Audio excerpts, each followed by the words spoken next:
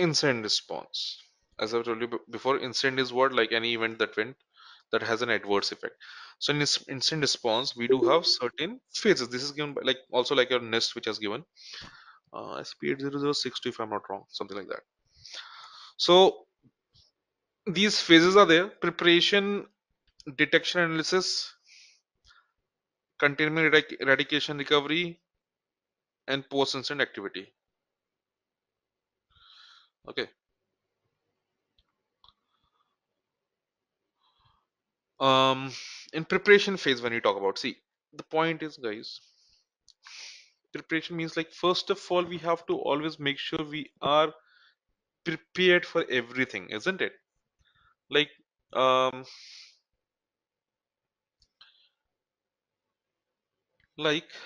for example, see, the first thing first would be, like, we will make sure that we are protected from an attack, right? Our preparation would be that that attack won't happen on the very first place, isn't it? I hope everyone will agree with that. You also prepare for an examination so that you won't fail in it. Prepare for the interviews as well, right?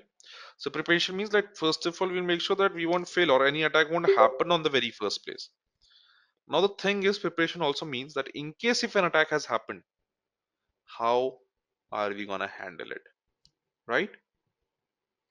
So your policies, procedures, playbooks, guidelines, everything will be part of your preparation. Having a team for it, having appropriate tools for it, everything will be part of your preparation. Make sense? Okay.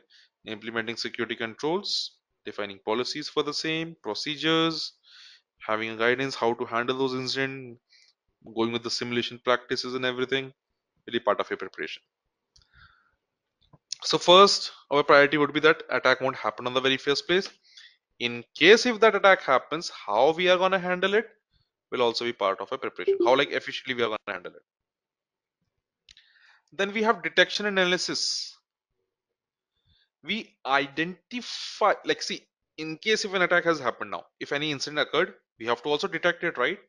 So we identify any potential security incident and we determine their scope, their cause and impact.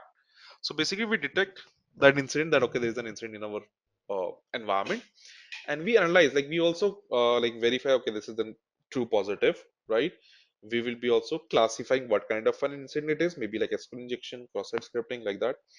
And also we'll prioritize it as well, that, see, low, medium, high, like that, what kind of a priority it will be having. Okay. Then we have containment. Containment simply means what? After detection analysis, good for the containment. Containment, containment is isolation. Okay.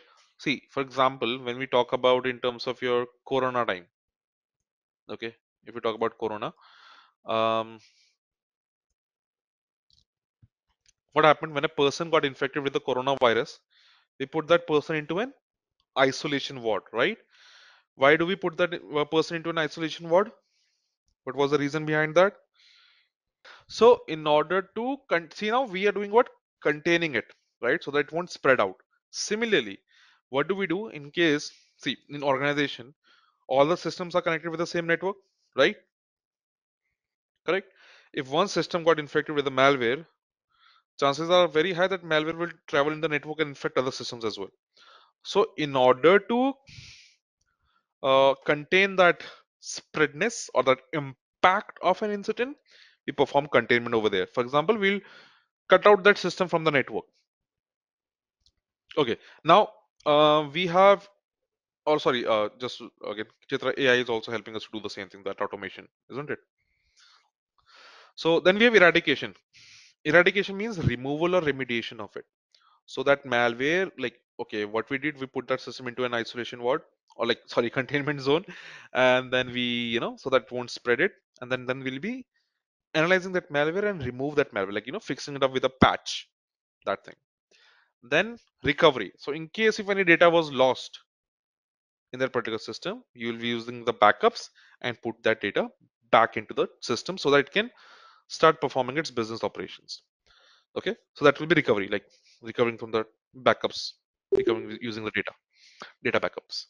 Now the arrow is pointing out towards again detection analysis. That is like for a while we will be monitoring that system which was infected, and we'll see if there is any reoccurrence of the similar activities, or any other system is there which is in misbehaving for the same reason.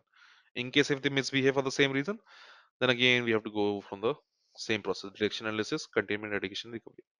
Okay. Then we have post incident activity after that. This is like a lesson learned. See, every stage, every phase will be documented, whatever activities has happened. In post incident activity, it's like a lesson learned where we'll be, analyzing all the activities which we have done, how we have handled that incident, how we contain it, why that incident happened in the first place, what vulnerability was exploited, what was the root cause of it. you know Everything will be documented, everything will be looked out for it. Like, we'll sit around and have a meeting discussing for the same, like how we can do better. Do we need to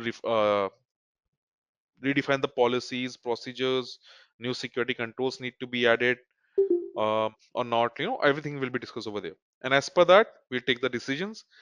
And whatever decision we take will be part of your preparation only. So if we added new firewall, new security control, it will be preparation only, because it is gonna strengthen our security. So here we make sure that such kind of incident never happens again, and also the similar ones never happens again in our environment. So in a nutshell, these are your phases of incident response. Chitra, we can't as of now. Okay. It's that like reporting is done. Reports, you create the documentation, reports are created. Okay. Perfect.